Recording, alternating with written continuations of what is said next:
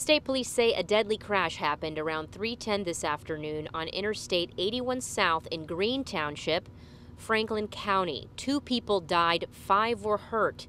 The roadway was closed for hours as state police investigated and fire police rerouted drivers. I'm gonna say an hour and a half maybe. It was not, we went maybe 2 miles in 30 minutes. Yes, going southbound, and immediately hit the traffic jam. And at first there was a warning that said that I was already on 81, and it took me over an hour to get here. That's, what, 7 miles? It was bad. It was scary.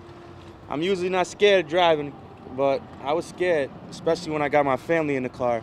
After the vehicles were towed away, investigators determined that weather played a role in causing the crash. Police say the driver of one vehicle heading north crossed the median and hit a vehicle going south, and then that vehicle hit another one. In total, 3 vehicles were involved.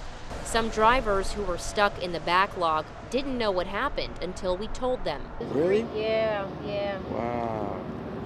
So. Yeah, hopefully, as I drive through the state and, I get out of PA, hopefully it'll be a lot better. People just need to drive slower, I guess, be more careful on the roads.